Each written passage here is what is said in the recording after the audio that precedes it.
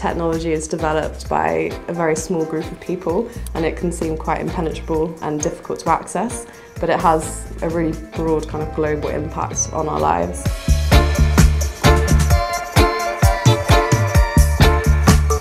So I work with a broad range of technology, including artificial intelligence, the Internet of Things and DNA data storage, and try to incorporate it into physical artworks that raise discussion and kind of foster curiosity and facilitate critical thinking around the technology.